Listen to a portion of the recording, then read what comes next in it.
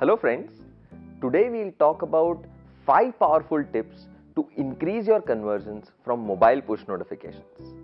Mobile push notifications have emerged as one of the most powerful channels for brands to communicate with their customers.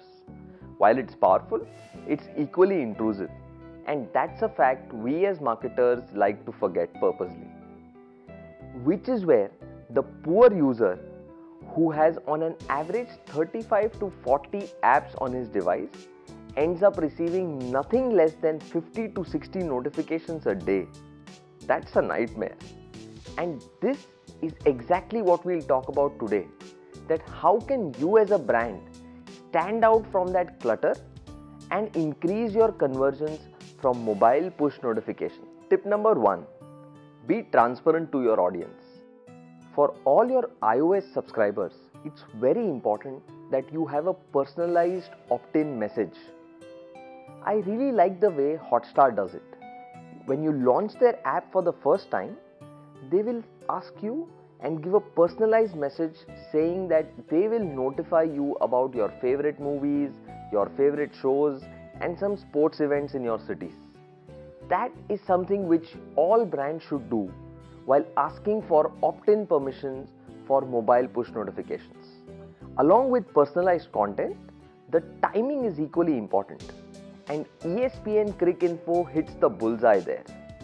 What it does is, it asks me to select my favorite team, and when I select India as a team, it actually then shows me a prompt asking me to allow for notifications with a message saying that do you want to get notified about Indian team and their happenings. Users who opt into your notifications are 4 times more engaged and twice as more likely to get retained as compared to your normal users. And that's where getting them opted into your notifications is very important. Another important fact to know is that you will, on an average, you need to receive 43% of opt-ins from your iOS users. But if you do it with the right content and at the right timing, you can hit numbers as high as 65 to 70%. While on the other hand, for our Android friends, you need not ask them permission, but it's important that you keep them informed on the type of communication you will send to them and at what frequency will you communicate to them over push notifications so that they are not taken by surprise. Number 2, respect your audience. Understand why the user downloaded your app and the benefit they get from it, and ensure you're maximizing this via your notifications. Sales notifications 3 times a day is not something anyone wants. So avoid anything more than 2 notifications a week which talk about you.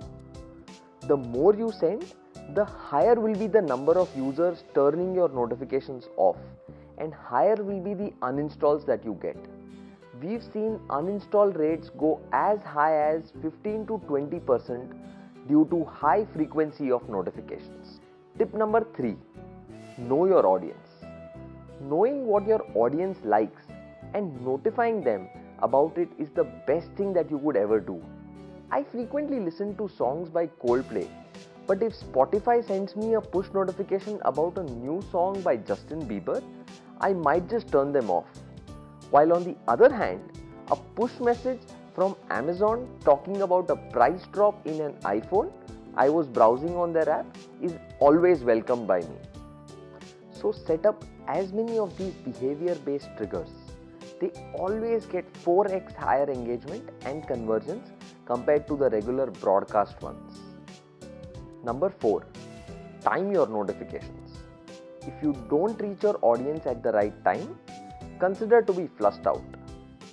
Few easy starting points are: make sure you reach out to your users at their local time zones, and ensure that you constantly keep experimenting with multiple time slots so that you get to know at what time do you get the highest engagement. Industry average says that an best time for notifications is somewhere between 10 AM to 1 PM, but it could differ for your business. Recently, on a time perspective, We also did a very interesting thing with an e-commerce brand where we used artificial intelligence to compute the preferred time based on historic data, and this send time optimized campaign actually increased the overall engagement by more than 12%. So timing is a very crucial element when it comes to sending out notifications. Number 5. Content still continues to be the king. Make sure you don't continue to send plain text-based messages and transition to rich push notifications like using large images, GIFs, clear call to action buttons and carousel notifications. Imagine a user who has added 3 products to the cart and he gets to view all of them in the cart abandonment notification that you sent, has a higher probability to come and transact with you than a regular notification that he receives from you today. In fact, for iOS users, you can also send a video or an audio file playing in the notification. We have the Football World Cup coming.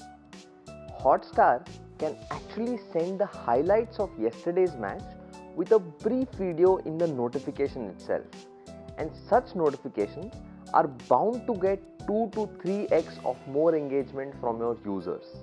So rich push notifications is the way to go. We have seen these 5 techniques do amazingly well and have increased conversions for brands by many folds. So do try them out and write about your experience in the comment section. Thank you.